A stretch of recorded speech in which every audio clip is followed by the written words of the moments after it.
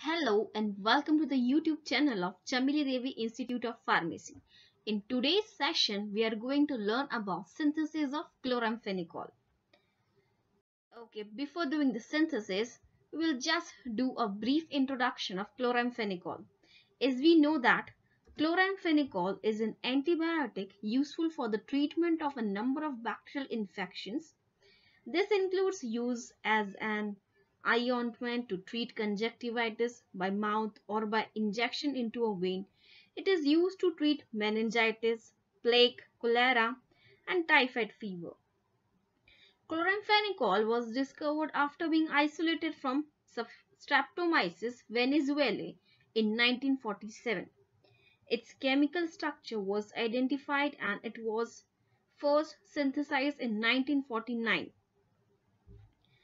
Chloramphenicol acts by inhibiting protein synthesis. It binds reversibly to the 50S ribosomal subunit and prevents peptide bond formation. Okay, now moving towards the synthesis. The synthesis of chloramphenicol will require the starting material para-nitroacetophenol.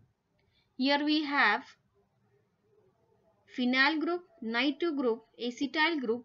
So we get para-nitroacetophenol. Now further we have to do bromination, means reaction with bromine. Here one molecule of hydrogen will be removed by one bromine molecule in the form of HBr and one bromine will be added on CH3. So we will get a new intermediate, a bromine derivative. Now further we will get para-nitrophenyl acyl bromide. This will be the bromine derivative.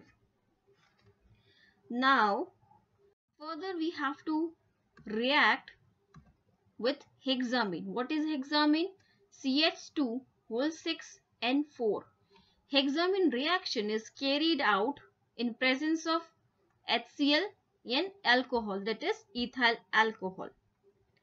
Now what happens, what we want to do is we want to do the substitution at bromine because further reaction will be carried out with amino group. So bromine position we have to add a amino group. So we get alpha amino para-nitroacetophenol. This is a new intermediate.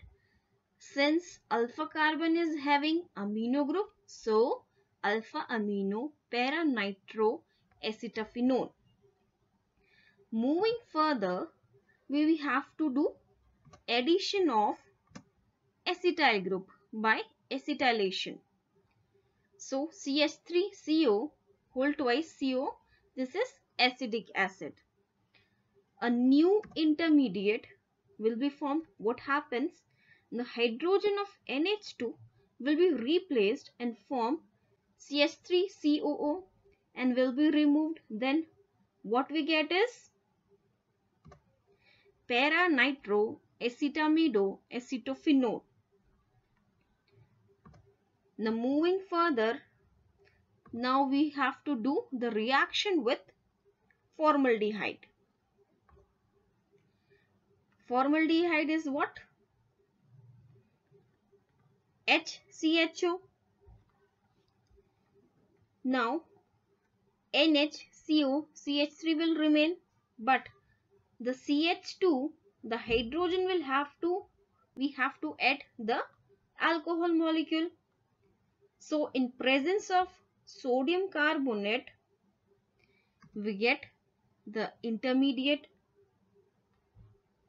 Now we have to do the reduction of the ketone group. The reduction will be carried out with aluminium isopropyl alcohol. So what happens? The keto group changes to alcoholic group. This forms, we get a mixture of dextro and levo form.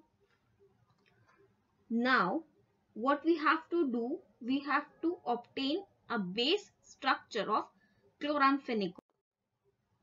So, moving further, the dextro and levo mixture isomers, we will carry out the acid hydrolysis. Now we have to obtain the base of chloramphenicol. So we have to do the acid hydrolysis with HCl, and there will be removal of CH3COCl, that is acetyl chloride, and we will get base structure. Now a base is a mixture of dextro and levo form, so we have to do the resolution.